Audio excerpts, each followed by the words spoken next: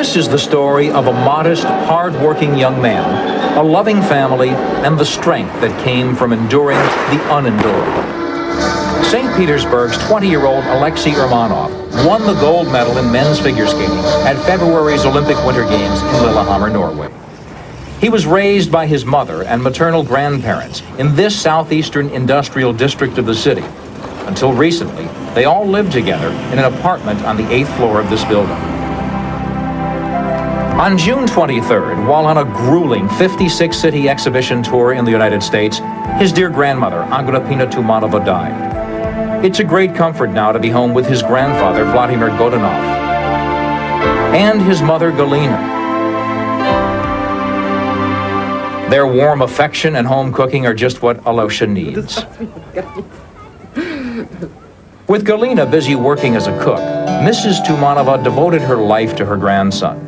She first brought Aleksei to the skating rink on public transportation when he was 4 and would stay with him at the rink all day, every day, for years. His success would have been impossible without her, and Aleksei will never forget her. I'd like to say thanks to my grandmother that I'm here now giving this interview and that I've become Olympic champion. Beginning at the age of 4 years, she brought me to the skating rink every day. It lasted for 5, 6, 7 years. Only after this did I begin to work out by myself, when I was older. I'm so very thankful to my grandmother. If it were not for her, I wouldn't be sitting here now. Amidst the splendor of this loveliest of all Russian cities, sobering monuments remind all of St. Petersburg's courageous past. Aleksei Urmanov knows that there is little about his city and himself that has been unaffected by the type of horrors that his grandmother and her family endured here 50 years ago during the World War II siege of Leningrad. Galina Urmanov recalls. My mom's first husband was ill. She had an elderly mother and a small son of 5 years old, and they were not able to be evacuated. Her husband died first, and they were notified that her brother was missing. After this notice, her mother died, and now she was all alone with my little brother. They lived the same as everyone in Leningrad.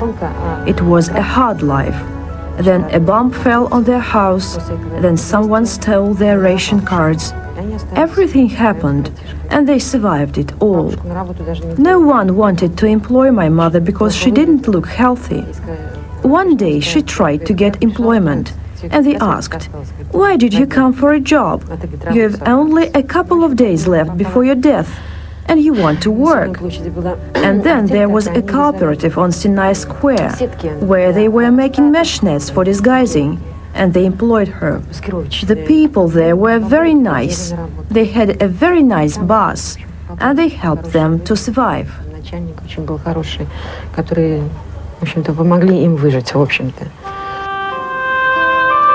This is St. Petersburg's Yubileyny Palace of Sport, where Aleksei trains with his coach Aleksei Mishin. It is here in this practice rink that he has devoted 15 years of his life to achieving figure skating excellence.